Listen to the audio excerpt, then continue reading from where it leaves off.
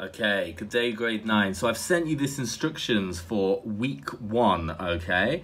And if you look through it, there are 2 lessons. Lesson 1 we'll look at first is the Bahamas in international affairs, okay? So we'll look at the Ministry of Foreign Affairs, we'll look at international communities that the Bahamas is part of. You will need your book for SS Book 3, which is the red book, and we'll be looking at chapter 11 and the Bahamas, pages 59 to 62, okay?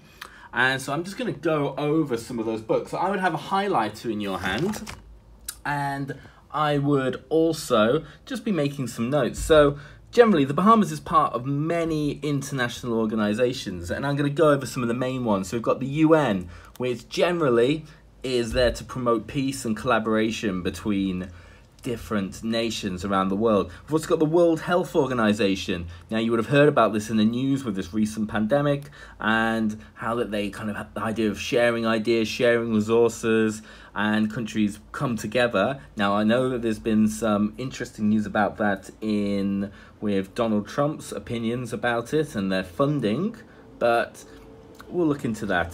Secondly, we've got some other main ones like the Commonwealth, which we'll look at in a bit more detail in a second, and CARICOM, okay?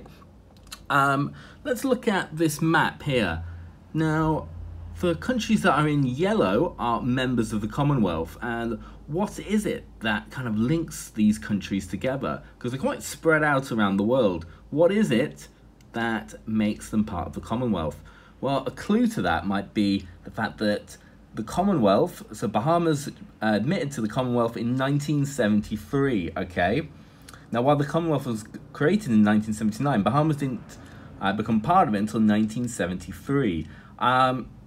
This is due to how to become part of it, you need to be a British colony, need to be previously in as a British colony. So not all colonies join, or previous colonies join, and countries are free to leave. Sometimes, as I said, when no rules, but actually, like in Nigeria, their country was suspended due to a human rights record, but then it was reinstated, okay? Now, generally, what is the Commonwealth trying to promote? Well, you might have heard of the Commonwealth Games, but yeah, there's this idea of promoting cooperation, consultation, promote democracy and these peaceful relationships, okay? And generally, there is a Commonwealth Heads of Government meeting that happens every 2 years, and then one time in 1986 it was actually held here in Nassau, okay? Another international organisation, this one you might have heard of, is CARICOM, okay? And Bahamas became a member in 1983. This is kind of very different kind of things. It's not a fully fledged member. You know, there's this idea of free movement of labour to the Caribbean single market economy where you only have one currency. That doesn't seem to have come into fruition yet.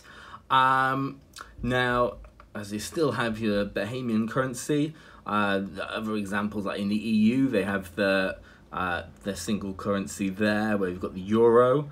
Okay, but the aims of CARICOM then, like economic cooperation, foreign policy coordinated, and this idea of cooperation in these kind of main social aspects of health, education, labour, and women's affairs, okay? And here, this map over here kind of gives, just shows the members and some of the associate members, okay? Then, one last one we're going to look at is the Organization of American States, okay? Or OAS. Now, so this was founded in 1890, which is a lot longer ago. And in this, so countries get to have a vote about certain affairs, and the vote of the Bahamas is actually the same weight as the US or any other member, okay? As the Bahamas became independent, it automatically joined, okay? And this is similar to the to kind of the aims of the UN, okay? It's to promote peace, okay? And those ideas of social and economic conditions. Now, what you are going to do is you're going to complete these questions 1 to 5, okay? Now, to get more details about that, if you go to your Bahamas book in page 59 to 62, it just starts to talk about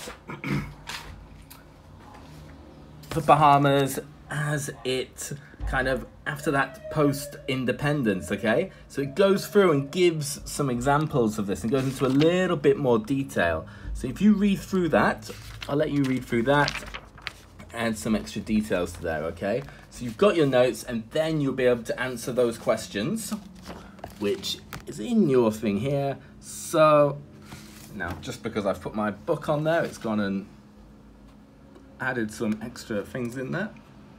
So SS Book 3, page 144, exercises 1 to 5, which are here, exercises 1 to 5. Okay, I'm going to make another video for the second topic, which we'll do which will be about education in the Bahamas, okay?